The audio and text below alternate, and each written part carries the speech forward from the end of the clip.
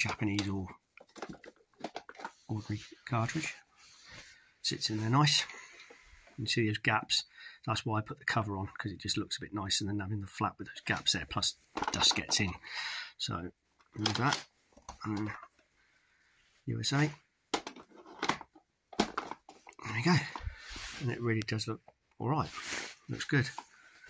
So there we go. Hopefully that's cleared up a bit of misunderstanding about modifying the Super Nintendo to get it just to plug the different cartridges in from different regions. There isn't a way around this with adapter, but one, it's troublesome. I've got an adapter that goes in,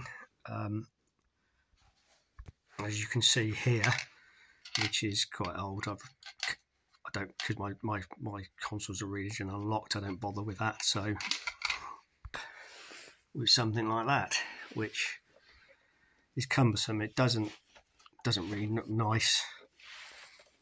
I mean, it does a job, but it just doesn't look that good. And also, another thing is you can by mistake knock that, so there's no locking device with it sitting down further in the system. It just makes for a better job having it sort of plugged into the system itself. So, okay, signing off.